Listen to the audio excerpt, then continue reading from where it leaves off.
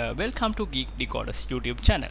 So if you are visiting my channel for the first time, please subscribe to my channel for more Power BI videos. So today what I'm going to show you is how to add a trend line in Power BI. So let's go to the dashboard and see how we can do that.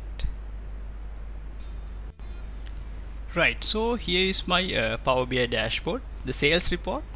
So now this is my visualization, and I want to add a trend line for this visualization.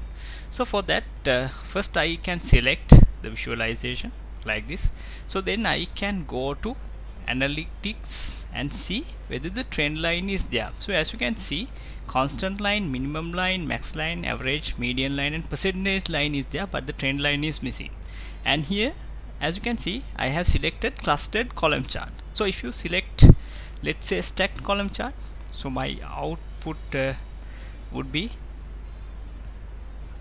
like this. So now if we go to the format analytics, only the constant line will be there, right? So I select clustered column chart, and to enable the trend line you have to go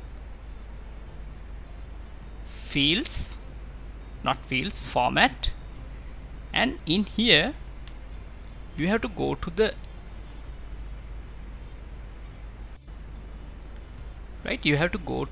x-axis, and here in type you have to change it to continuous, right?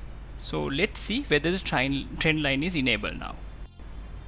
Right, so now I set the continuous, and if I go to the analytics, so as you can see now the trend line is enabled. So we can add the trend line right here like this. So as you can see now the trend line is visible, so you can change the color of it. So I set it as kind of red type of color. So style and all other parameters can be set. So this is how you add a trend line.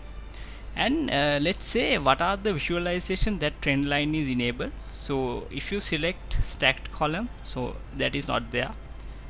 If you select clustered column chart, that is there, right? If you select 100% stacked column chart, that is not there. So if you select line chart, so as you can see the trend line is there.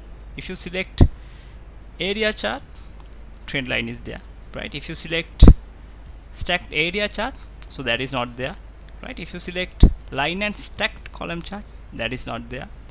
If you select line and clustered column chart, so that you can see the trend line. So there are 4 visualization that we can get the trend line, as I explained in the tutorial. If you set the continuous in the x-axis, so you can get the trend line like this.